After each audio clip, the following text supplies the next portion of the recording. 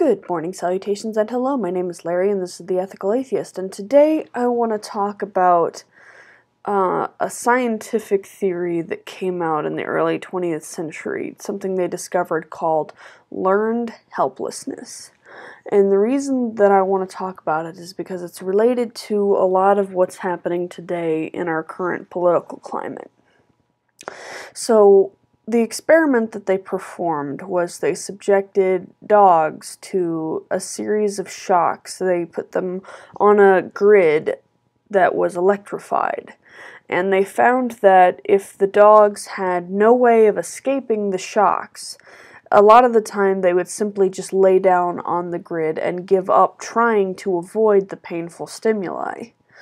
And they found that once subjected to this treatment for a long enough period of time, once removed from the grid, they would also not try to avoid other painful stimuli.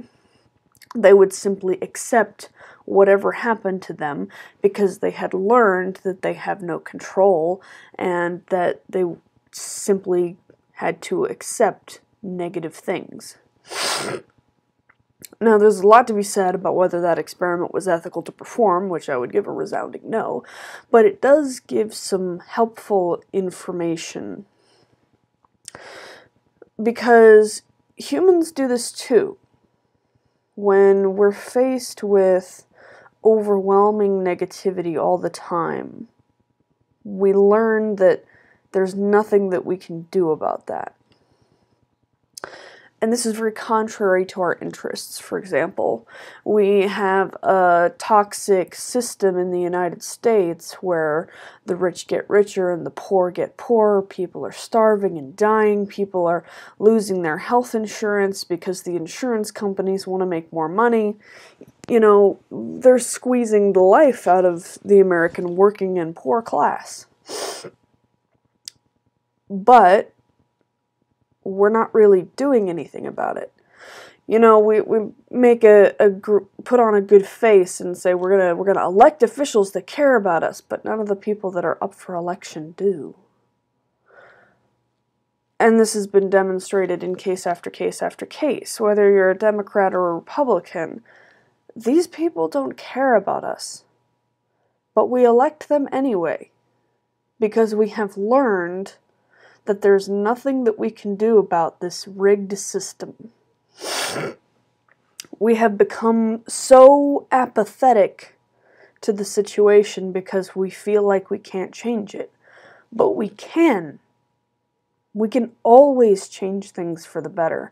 We just have to fight hard enough and long enough and make enough noise and make enough trouble for the people on top that they recognize that things need to change. And if at the end of the day that doesn't work, well, you scrap the whole thing and start from scratch. And that's ugly, and it would be painful. But we cannot perpetuate a system that causes such mass suffering. I live in poverty. I have lived in worse poverty before than I live in now. But I know what it looks like to be sick and not be able to go to the doctor because you can't afford it. I know what it looks like to have to eat ramen for the 7th day in a row because you don't have grocery money until next Friday. And I haven't even had it as bad as some people that I know personally. And we're in a system right now that is forcing more and more people into that situation. We're outsourcing good-paying jobs. We're reducing pay for the jobs that we already have here in the States. We're levying these. It's basically an assault on the lower class, saying that, fuck you, these people that are already billionaires on the top have to make an extra $2 million this year, so fuck you and anything that protects you. They're talking about, I know that the Meals on Wheels was not as big a deal as people thought it was. The Meals on Wheels was put on the floor by mistake, and that got blown up into a big, huge thing, but I firmly believe that they want to cut anything that helps people. They want to cut Medicaid. They want to cut social programs. They want to cut SNAP. Or SNAP is my local division of food stamps. But they want to cut anything that is helping poor people survive. And after so long where this has been the status quo, it's exhausting to continue to try fighting it. It's, you know, the whole #resist movement that started at the beginning of this year, it was trending for a little while and then it just kind of fell off because it is exhausting to maintain that level of political outrage for very long.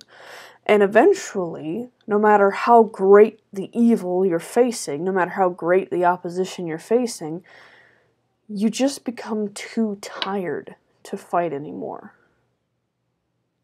And I understand that. I understand protest fatigue. I understand that, oh my God, what has Donald Trump done now? Or what have his lackeys that are, you know, actually running his administration doing? And it just gets to the point where it feels so hopeless that you just give up on trying. But we cannot do this. We cannot give up on trying to build a better world.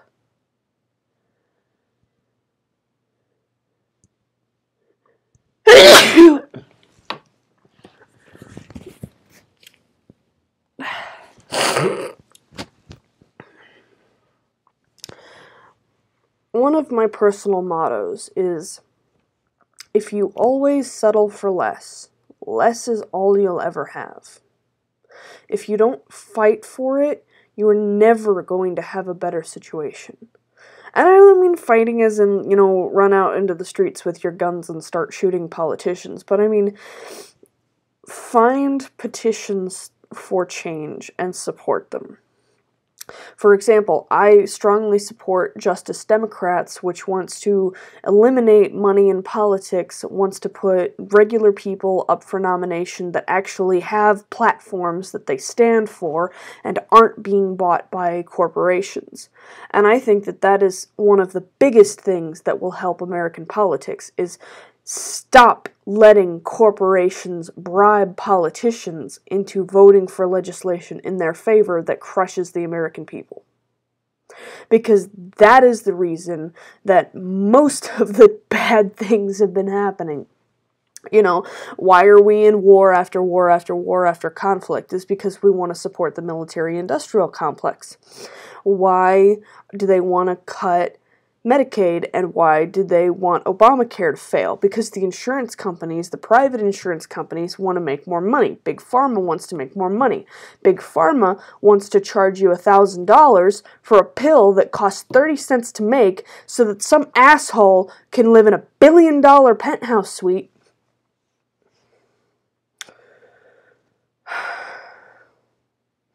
And what we need to do, and I'm prepared to accept that this may take a long time, it may be a long transition, it may be a painful transition, but we need to eliminate money from politics, and we need to get people in positions of authority that actually give a damn about the American people.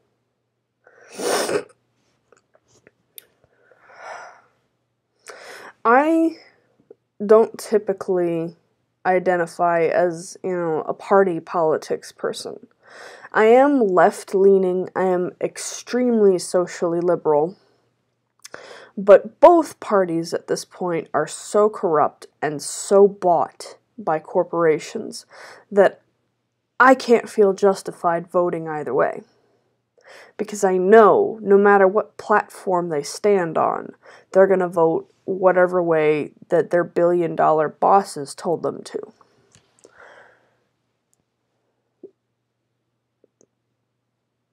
But we cannot give in to apathy. We cannot give in to despair.